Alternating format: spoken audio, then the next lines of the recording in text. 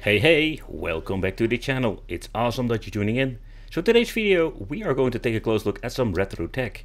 So when it comes to retro tech, we have so many different kinds of ways you can approach this. From Chinese like products, but also other, let's say, very interesting piece of hardware. And in this video we are going to do a little bit of a GPU love. Yeah, this is one of my personal addictions. And I'm just going to be honest, like the first step is admitting I have a problem, and I absolutely have a problem with GPU collecting. It's so much fun to check out other, let's say, different products, particularly when it comes to the PC gaming. I've been a builder for, I think, over 15 years now, and when it comes to, let's say, buying used graphic cards, there's also a lot of problems, because it's always a huge risk.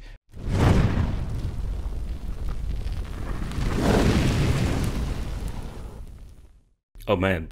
This connection doesn't really look great, but still we're going to be testing it out and also going to be cleaning it up, because the connection can be cleaned up with maybe some pure alcohol to see if there's any damage going on. It can be due of all of this, let's say, filth is be stacking up in combination with the heat.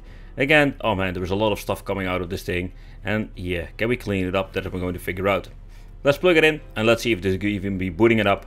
I've got my old PC over here, and I've noticed, like, when it comes to the old GPUs, a single one, you can just plug it in all kinds of PCs, but take consideration, depending on the Windows version, in combination with SLI, etc., it can be a hassle. But so far so good, it seems to be booting up with no artifacts of other problems. Alright guys, so it's going to be an unboxing together with you. But let's do this unboxing because also I got a free gift from the seller. So I'm curious, what did he send me, because this is something I didn't order. It's always cool to have somebody sending you some extra stuff to review on the channel. He told me that it's actually a graphics card, so I am really curious what kind of a graphics card. Is it going to be an Nvidia or is it going to be an AMD? It's cool to add one to my collection, and oh yeah, he duct taped the bottom part. But let's open it up. You can already see over here at the side the other G8800 GTS is in here. Oh man, that was a question, like, how do people pack it up? Because these graphic cards, it's always, let's say, a problem with some, let's say, packaging. He wrapped some paper around it. Let's check out the overall quality of the graphics card, because it's always a gamble with these things. And yeah, they're quite old, and it is possible that they can break with, let's say, sending it or in the general transit. So let's take a close look at the overview of everything. And so first impression, that this thing looks in very pristine condition. And particularly when you're looking at, let's say, the pins over here, the other one was completely decolored, and that was something that wasn't great. So I was really worried, but the other one did work right.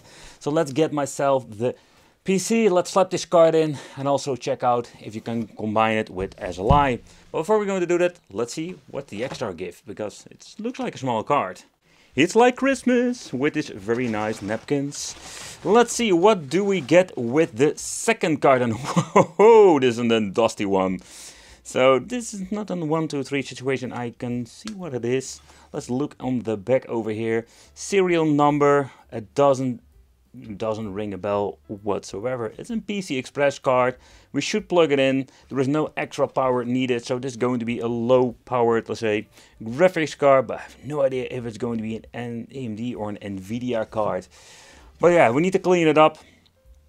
And what's kind of weird, in the same situation, maybe when I'm going to be looking into the serial number I can find some information, but that's going to be something for a different story.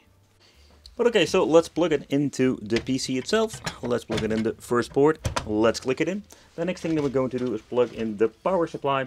We're going to need the 6-pin, or was the 8-pin? Yep, it's only the 6-pin. That's it. Of course, put in the screw for holding it in place. Otherwise, we're going to have a wobbly GPU. And that is something we don't want to. And let's plug in the cable and let's power it on. And let's see if there is anything going on with this thing. It's always an exciting moment to check out if it's going to be booting up. So let's power it on and let's see if this thing is going to be posting. And did I buy a broken card? No! Seems to be booting. Okay, that's absolutely great. So far so good. The cooling fan seems to be working fine. So let's check out if it's going to be booting up in Windows, and let's check out the temperatures.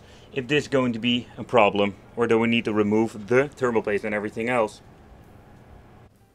Temperatures are not bad at all, for around like a max of 40 Celsius. Take consideration these old graphics cards can become really hot, especially like the extreme models. But in the end, plug the blade, and for this age it's absolutely bad. We have some, let's say, overall upgrades for this, but we're not going to implement it. We're just going to be using it and seeing how hot it gets. So I bought 2 of them and I just want to do an SLI. I especially bought this Maximum 7 Ranger board because it was compatible with older GPUs. That's the first thing I've noticed. Newer generation don't have SLI support. So it's absolutely a rabbit hole finding the right Windows, the right driver, but also the right video cards. So that's just absolutely one of those crazy things that you're getting with these like older cards. The test PC comes with an OC Z700W and enough, let's say, power outputs. Yeah, the convenient thing with this particular 8800 GTS is that we're only having one single 6-pin for every graphics card, so it's not going to be an issue whatsoever. So let's plug in the SLI bridge to have the full connection going on. The next thing that we need to do is going into the software, and that was the difficult part. I managed to get it working on the Windows 7. Yeah, we're going all retro mode in this. But later on I also made like a retro build, so that's not going to be a problem whatsoever. But so far everything's booting up and everything seems to be working. Alright, so let's enable the SLI. And that was the biggest problem. The newer generation boards didn't have the functionality. But you can just see over here everything seems to be working, all of the graphic cards. And here we can enable the SLI functionality. And everything is going to be configured. We don't have a signal for a couple of seconds and then we'll reboot into the SLI. It will take some time and there we go. SLI has been enabled. With the hardware monitor here we can just actually see that both of the GPUs are enabled and working just fine. The idle temperature will be the same, but take consideration the output will go through one GPU, so one will get way hotter than the second one. But does it run Crysis? Yeah, with 2 cards it seems to be working just fine. So the configuration of, let's say, the details is going to be around medium, slightly high, but the GTS was completely underpowered, a single but also a dual card. You can also just get yourself a GTX or an Ultra, but this is just more of a fun novelty to do.